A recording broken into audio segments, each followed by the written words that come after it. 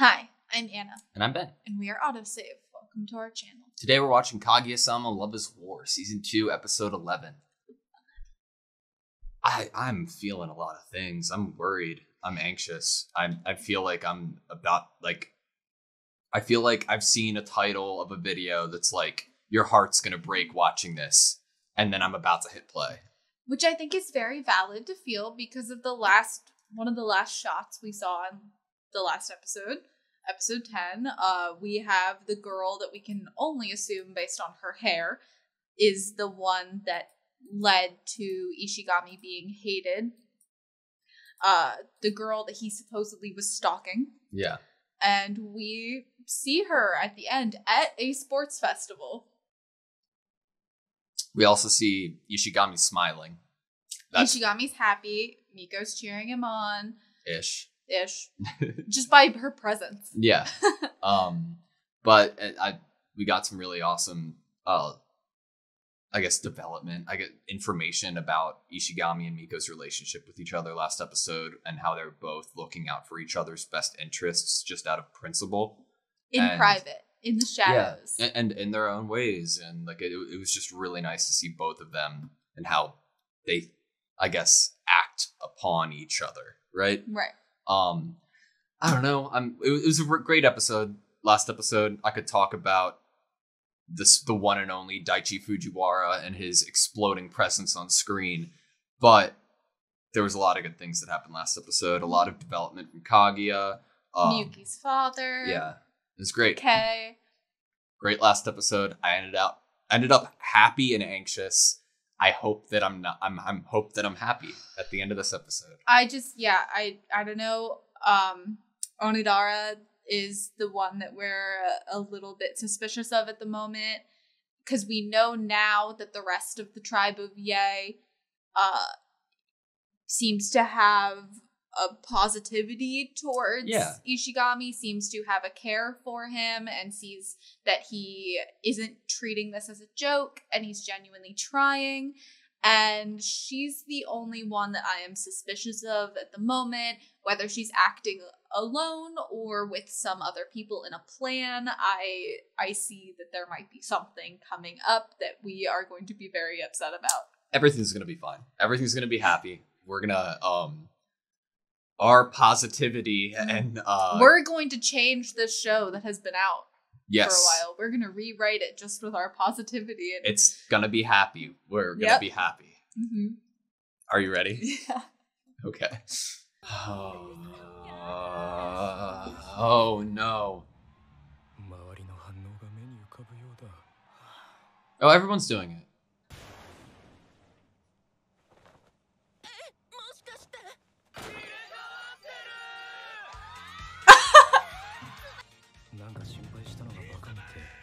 Oh.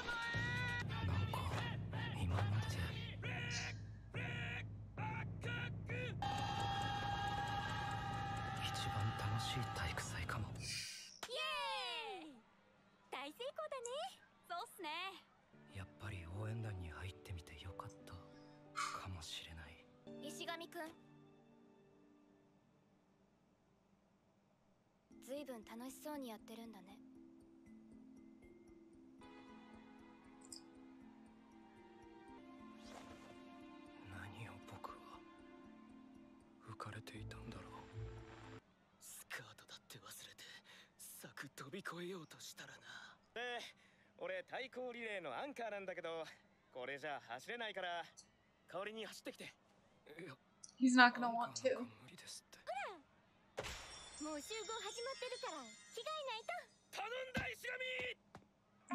Why did I... My emotions are going like this. I know.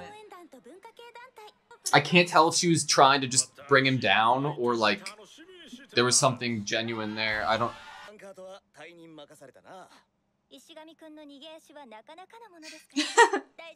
Just pretend Kaguya's chasing you with a knife.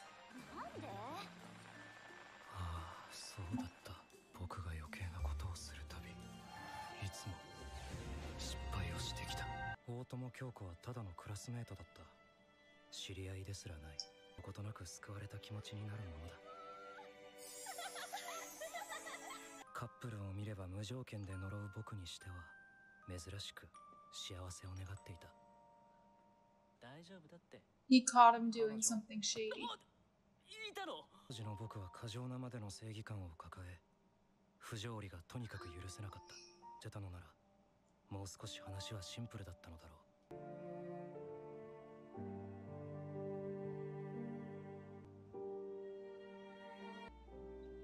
お前は大友を何だと思っているんだ。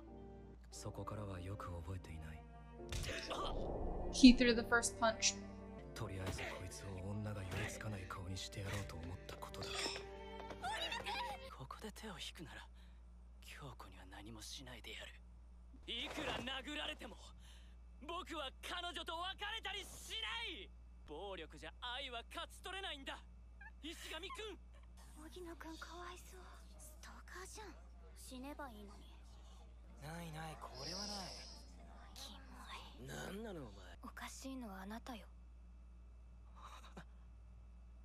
確かに僕はおかしかった。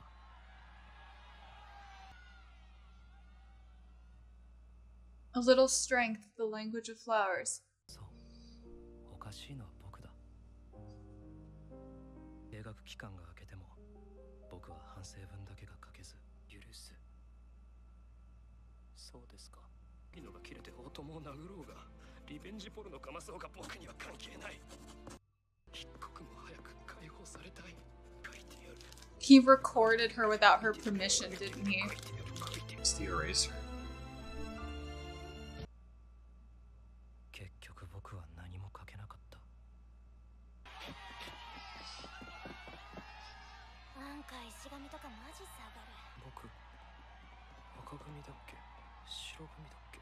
僕はどこにいたの。石神、は行ってこい。周りの視線など気にするな。忘れるところだった。汗でしっとりしてて気持ち悪いんですけど。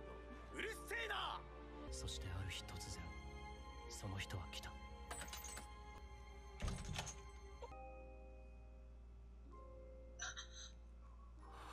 大友京子への加害を防ぐためにお前は何の反論も行わなかった。いや、俺たちが導き出した結論だ。本当ですか。やはり見立てに間違いはなさそうだ。そりゃ反省文だけ出さず何ヶ月も自分から停学してるようなやつなんて普通に怖すぎるしな。正しい正しくないを論じるつもりはない。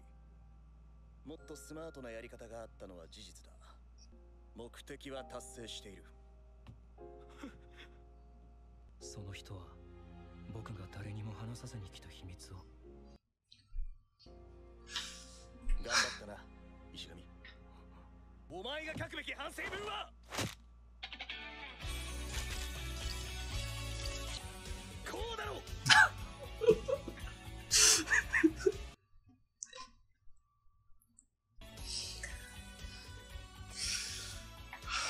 よく耐えたな。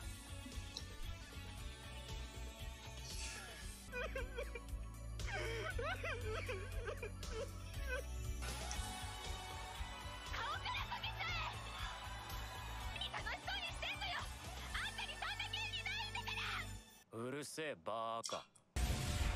悪いけど大友、僕はこれでいいんだ。僕はおかしくないと。お前らがどんなに怖い言葉で僕を否定してきたってビビってすると思うなよ。Miko, do it! Oh no, we didn't win.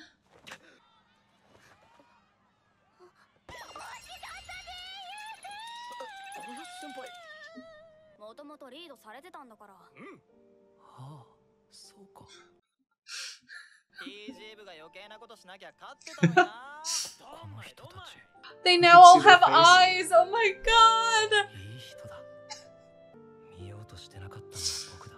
ちゃんと見るだけでこんなに風景は変わるのか。赤組マジマンテ。これは死ぬほど滑ってると思うけど。あの笑顔こそ石上くんが守ったものなんでしょ。得のないことをしたがる子よね。あんた可愛い後輩だわ。 Look at how happy he is! Oh my god! Poor Kaguya on the losing team. To think that they were thinking about him so much before they even met him! Back to the discussion.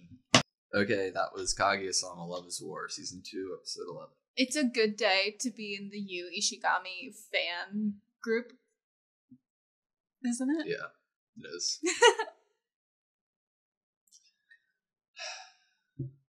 So, as the president of the Ishigami fan club, do you have any first statements in this discussion? No, nothing can do it. I'm emotional. I'm really emotional, and it's not like a one-dimensional, like, I'm not sad, I'm not like happy, I'm not like angry or frustrated. I'm like a mix of all of those. Mm-hmm. And it's fucking anime. I feel so much for like an anime.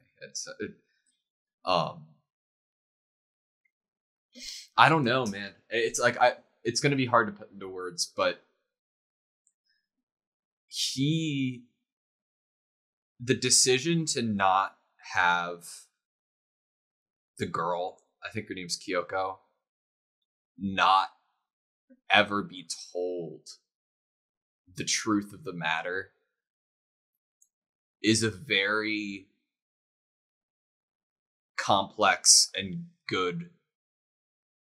It's good that it happened that way, and I didn't expect it to.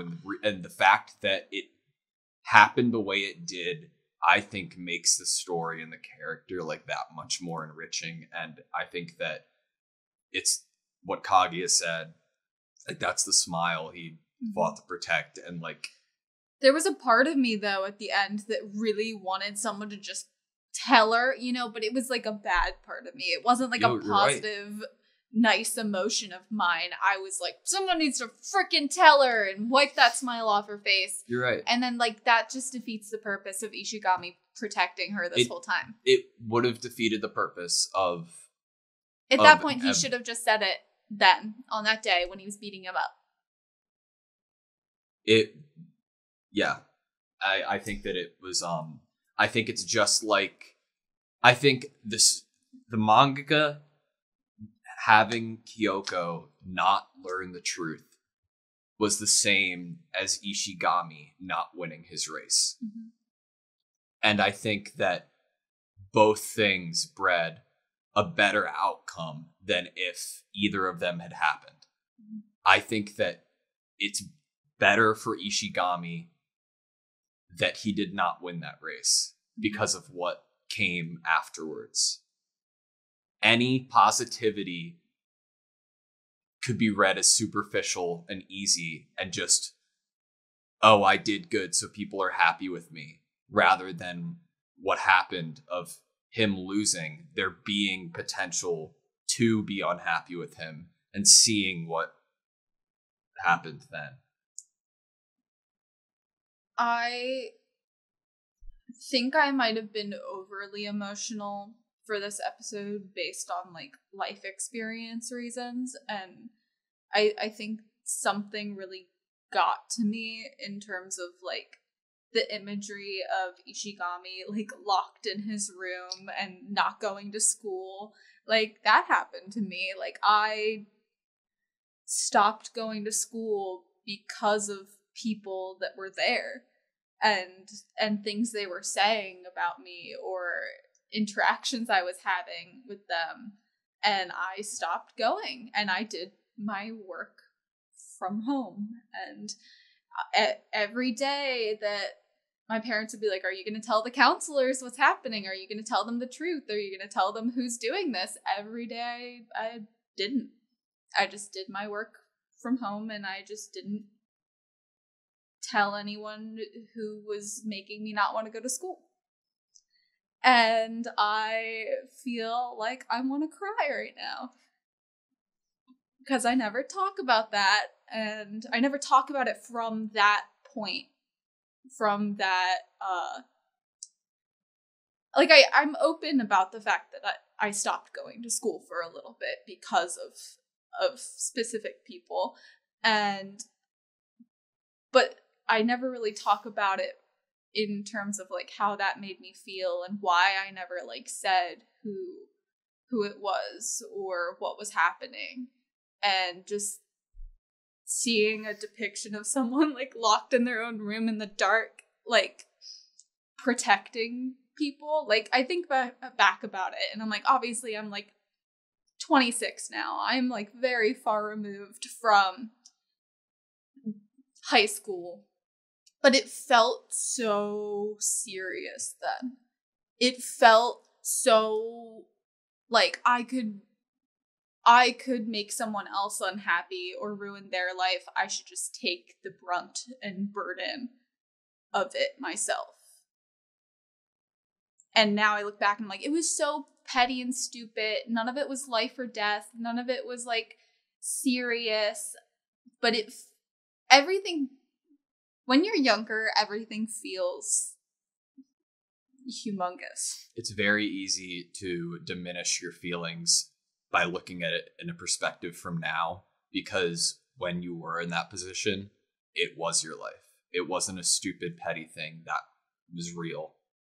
And it was your life. And this was his life. And it's really easy to look back and be like, oh, like I have perspective. This was insignificant. It's just high school. No, it's a legitimate feeling, and it has had an impact in who you are as a person and just how you think about it now. And I think that it's awesome that you brought up your experience with that, because I think it lends itself to how rich and real the story of this anime is. Like, I can't relate to Kaguya in terms of her emotional trauma and her family issues. Like, I can't relate to her as a character with that. I can't relate to Miyuki and his family life. I can't relate to Chika either.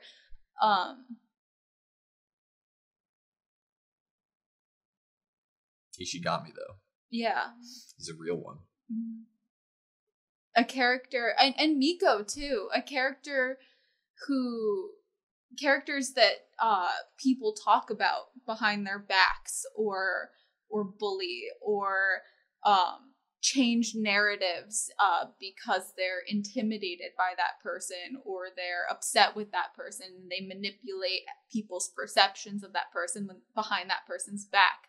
Like, those two characters and the way that other people do things to them is hard for me to watch. That makes sense. I think that it says something about how selfless both of those characters seem to be. I think that it might be easy to argue for some people that it's lack of self-confidence and unwillingness to stand up for yourself. And I think that isn't what is there. I think it is a person deciding that other people, they don't want to disrupt other people's lives with their own emotions. And I think that's real and understandable, especially when you're alone and you're in high school. When you are being ostracized and isolated as an individual and you don't have anybody to begin with, then that echo chamber of you locking yourself in a room is only going to get worse and worse. And I think that it can easily get to the pinnacle of worst case scenario, but it can show you how all it takes is one person to completely change your life, or a group of people in this matter. And granted, the action that was taken in this episode was very grand in a scenario of trying to compare it to real life, but I don't think it would need to be. Speaking from personal experience too, if one person says something nice to you, and you're at the lowest of the low, even if it wasn't an incredibly significant moment, it could be 10 steps forward in mental progress, and just anything can help at that point. I also think it would only reach you if you were open to it. You're right. Like, I think there was imagery, I could be completely wrong, but at first, when you see the lock on Ishigami's door, it's really tight. It is. And then before the president even shows up, it's already loosened.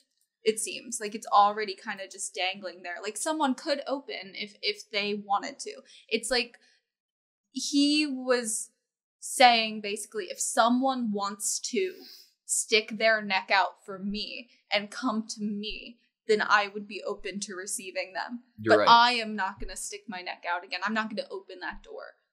I think that that's an awesome point, because it's almost potential for an even worse outcome by even leaving that door less locked and having the ability for somebody to come in. Because if somebody comes in and then doesn't help you, it could even isolate you further. So there was definitely internal work from Ishigami that of desire, of wanting to get better. It wasn't him he didn't give up. He didn't give up on people. He didn't.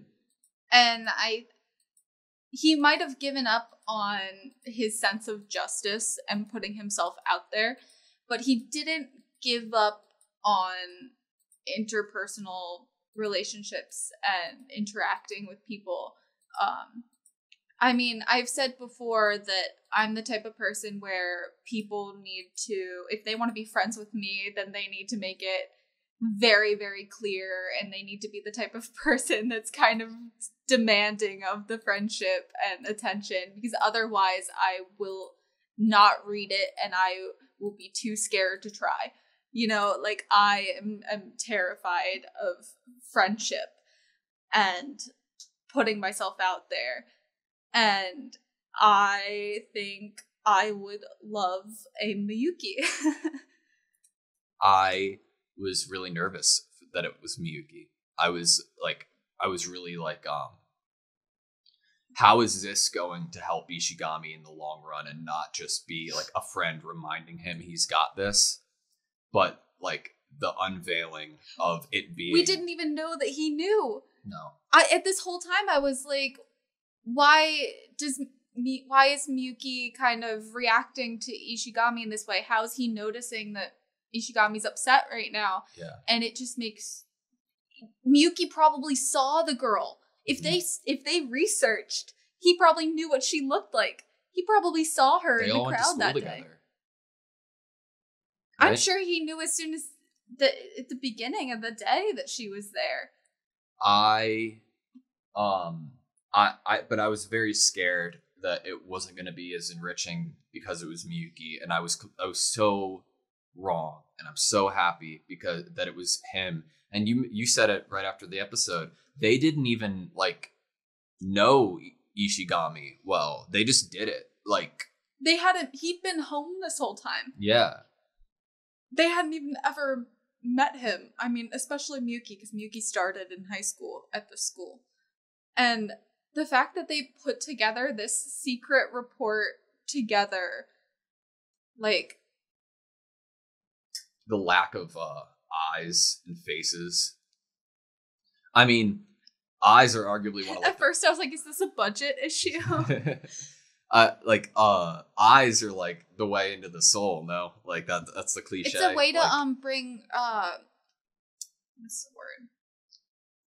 Humanize. It's a way to humanize someone, and if you're afraid of humanizing people, then imagining them without eyes is perfect. So like them bringing that back at the end was absolutely fantastic.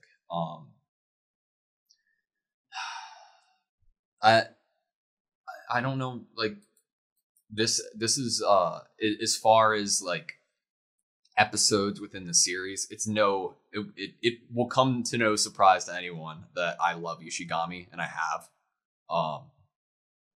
This is like well in my top 3 episodes of like the series.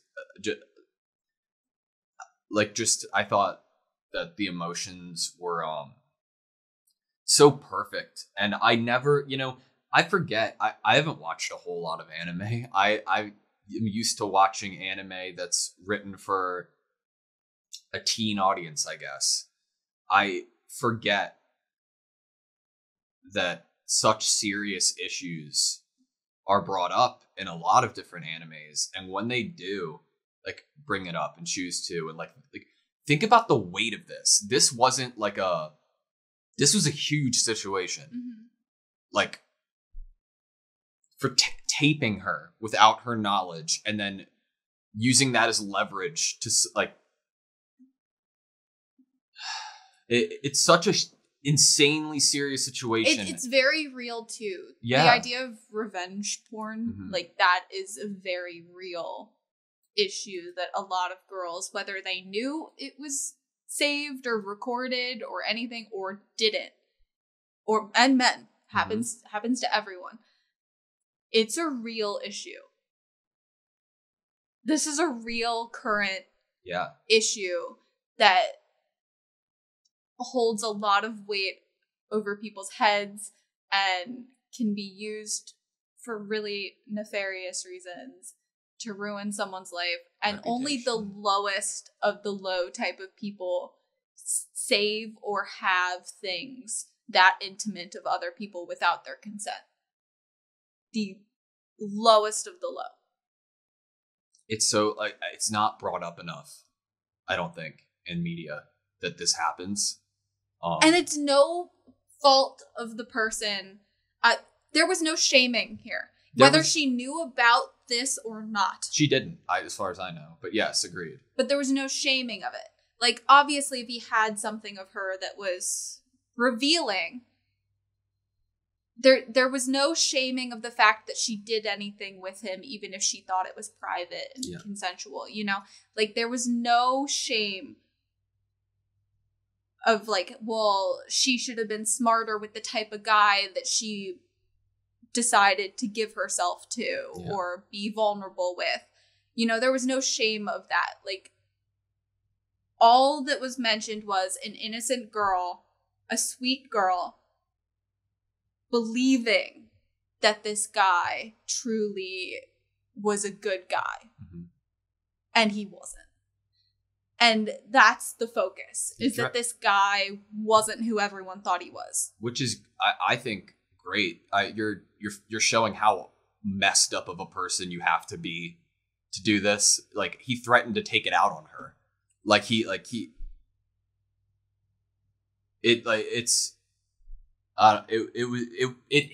It caught me so off guard, and it's such a real, like, issue. It's so, I don't know. Words can't do it justice. And they handled it respectfully. I think, like, yes, obviously, we can be mad at her all we want for the fact that she's mad that they broke up. But she was protected, she was saved, she's not a horrible person.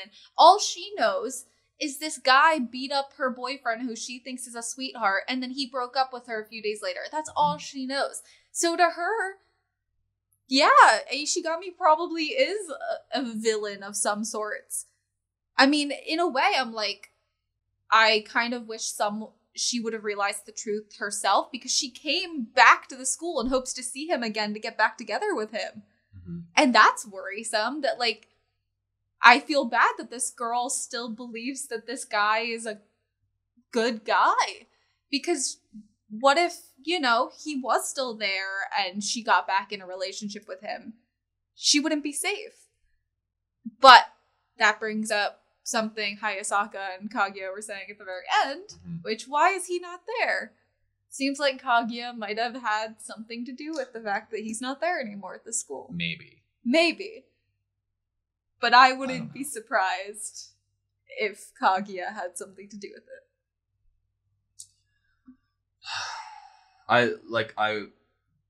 I'm thinking back to Miko's interaction with the president last episode.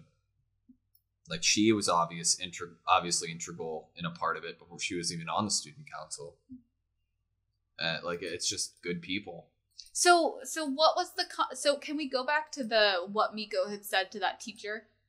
Last episode? Yeah, because now we know the truth of Ishigami's situation and the fact that he had to write this apology. I think it was in regards to him graduating. So was it because, was she arguing that don't hold him back from graduating just because he hasn't written this apology? I think so. Oh, they're going overboard with the whole, if you don't write this apology, you won't graduate. Okay. So she was upset. She thought it was silly to keep him from graduating. That they were going overboard in this righteous mission to get him to, this punishment to get him to write an apology. Correct. That's awesome. Because I think that's a legitimate point. Because it wasn't like Ishigami was shutting it out completely. He said that what he did was wrong, but he didn't want to apologize. He said he regretted it too. Yeah. Which is interesting that Miko would, if Miko didn't know the truth, she would never stand for physical violence, right? If she didn't know that there was a righteous reason you were doing it. So it's really curious how she would argue for him not to be punished anymore. I guess in her mind, she has her own view of how much punishment is enough for each crime or issue. For arguing a hypothetical that I don't know. He did the time. He served his initial sentence. He did all the work that was like required of him. It would be stupid to keep to not let him graduate based off of this one little point. A very petty thing. Yeah. Writing someone an apology letter, like, is it? No, not even writing someone an apology letter. Saying the words "I'm sorry," right? It's not like he wasn't willing to write an apology letter. It's just he didn't want to apologize. Like he was saying that he shouldn't have did it. And maybe she had a feeling that if he wasn't willing to apologize, that there must have been something. She might have come to the same conclusion that the student council did. That there had to be a reason why he wasn't telling the truth. Which is awesome. I mean, with that imagination of hers, she could have come up with like 5,000 interesting reasons why. I wish I could see them all. Mm-hmm. This is going to be one of those episodes in anime that I'm going to sit with for a while and like really like have to like there's nothing negative I feel coming out of this episode, but to gauge of how amazing positive, oh my god, screaming like on my list of like moments in any show or any episodes in any show, it's going to take a bit because it's like it got me to feel and think about something I haven't thought about in years. And then say it on camera, which like I don't know if I regret or not because I'm embarrassed. No, I don't think there's any reason to be embarrassed about it. Embarrassed isn't like, I know that's not a good word to use for it, and that's not how I should feel. No, yeah. But like I feel very vulnerable at the moment. I understand.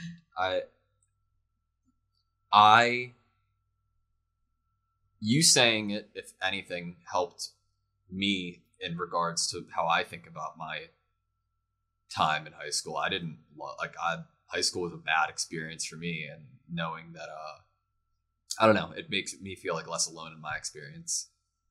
That, high school sucked, man. Yeah, we should just cancel high school. Like, everyone should just skip high school. Well, you're like, I don't know, my favorite character in the show is Ishigami, and you related to one of his core moments, and my favorite character in real life is you. So it makes sense. I just like selfless. I like that there's a character in this show that we can emotionally attach to. And not just enjoy the dynamics and the entertaining value of a romantic comedy, but that we can feel stuff. Obviously, we feel stuff with all of the characters, but, sometimes it hits a little too close to home. Yeah.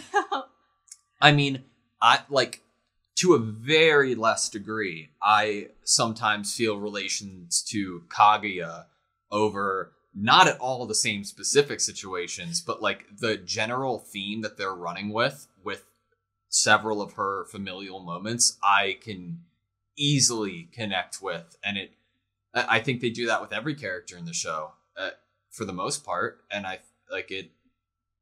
Better show for it. It's awesome. It's cool for a piece of media to make you feel the emotions that we're feeling. Yeah. I actually, like, before we started this channel, I'm afraid of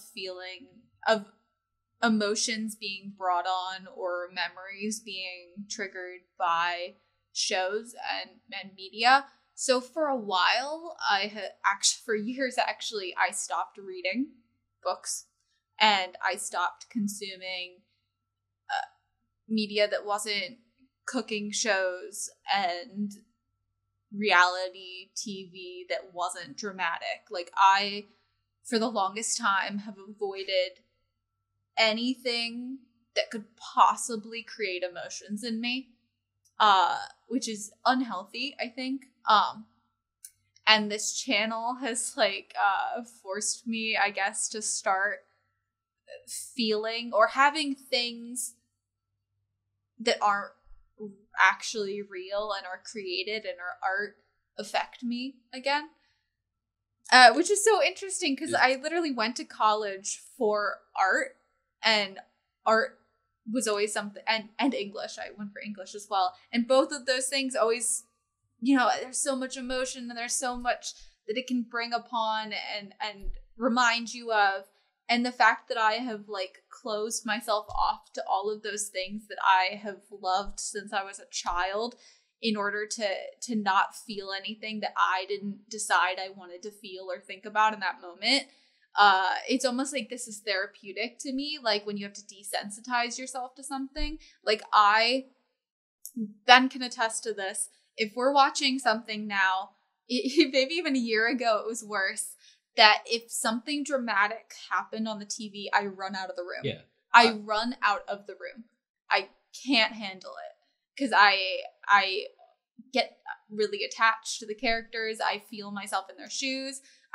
A lot of people who read will say that they read themselves as the main character in the story a lot of the time, or they put themselves in that position, and I get really into it and really immersed and really emotionally attached and really scared in the process. I feel a little guilty and apologetic but while we were dating, well before the channel, before we lived together, I had grown this addiction to immersion through media. Like, I would sit on my bed with my TV or monitor there, but that wasn't enough. Whether it was scary, sad, anything that was targeted to emotions, I would turn off my lights, get an extremely long auxiliary cable to wear headphones in bed to watch whatever I'm watching. Not because I couldn't hear it, but that's why I had us wear headphones on the channel now. It's probably not for everyone, but for me, having headphones on and kind of shutting off that world and forcing you to sit here and look at media and be as immersed as possible, I think makes that media stand out a little bit more. And so apologies. It's definitely if you were scared of spiders or something, and part of your therapy was that you had to do different things to desensitize yourself to your fear of spiders, touching spiders, looking at a spider. I don't know. That's how I feel about shows with any narrative at all or any drama at all, is that that's why before the channel I only watched anime that was slice of life or romance, just very soft things that I wouldn't need to feel anything. Or Food Network. Yes. Yeah. But I do think that the channel has been very therapeutic for me because I feel like I'm forcing myself to be open to feeling things again and not having to be, I think it might have been a control issue. Like, I needed to feel like I was in control of when I thought about things, when memories were triggered, when I had emotions. Another thing that I did before a year ago when this started is I would have to read descriptions of movies or shows before I watched them, and possibly even, like, look up the exact plot of everything that happened, so I knew whether I was going to want to watch it or not. It's so...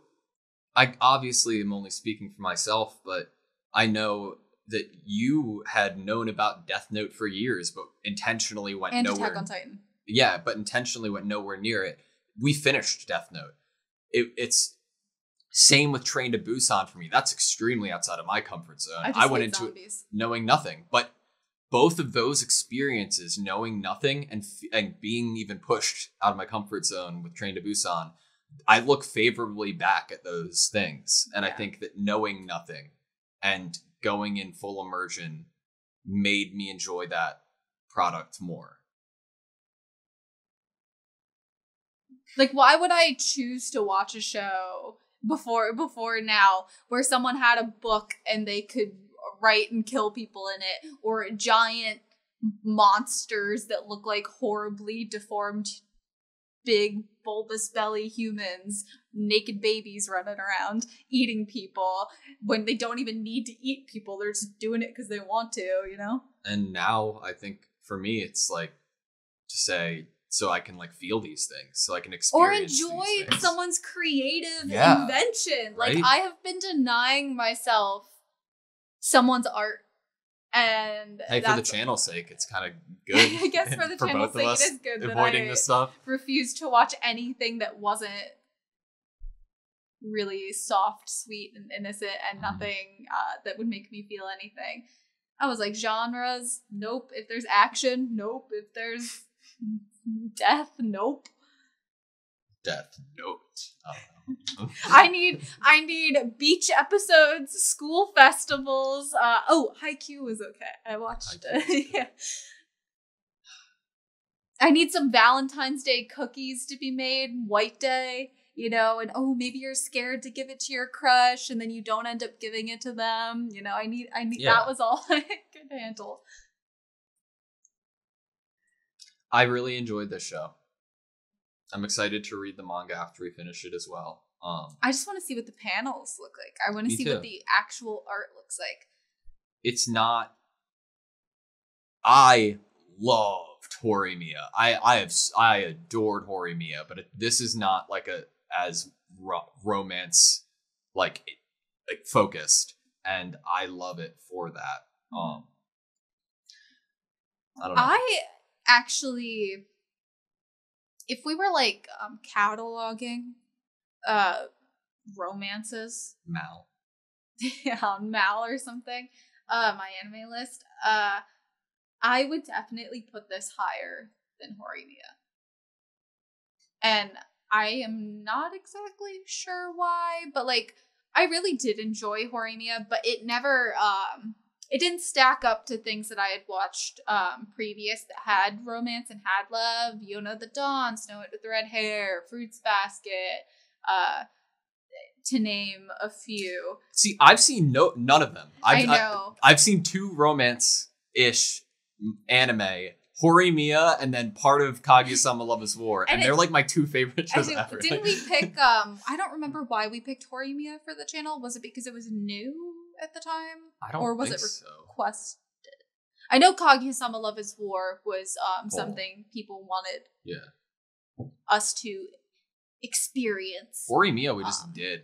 I have my own list though of things I want Ben to experience, and obviously eventually we will get to that. There, like, how could he not watch Fruits Basket? You know, how could he not? He's seen no. You what, haven't. Fruits Baskets?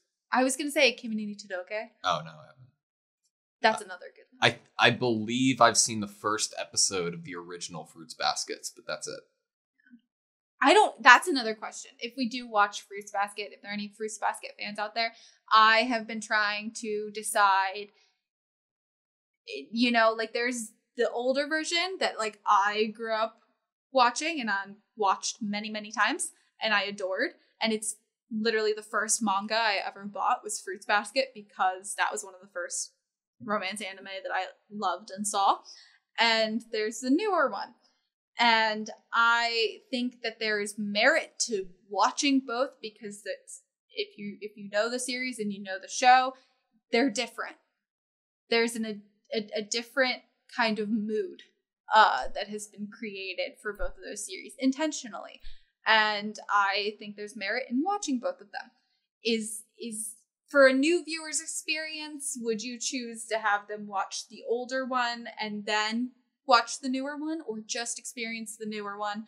I don't know. I'm not really sure. I also am not super, I had never watched reaction videos before this like you had. So I don't know what would make possibly a better reaction or a better experience for you, a better viewing experience. I don't know, because obviously I watched the earlier one and then the later one. And I turned out fine, Yeah.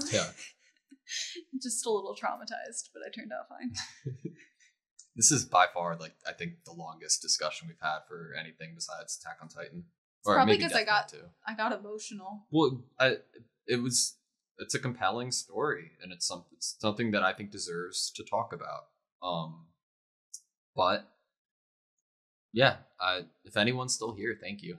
I know we went a little, actually a lot off topic. Yeah. I mean, it was all inspired by Kaguya-sama Loves War, and especially this episode. I apologize if it was a little too off the rails. AutoSave off the rails.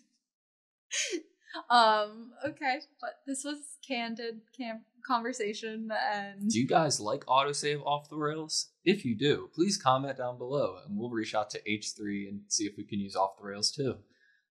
I don't know. All right, thank you guys so much for watching this video. Please like, comment, and subscribe, and we hope to see you next time.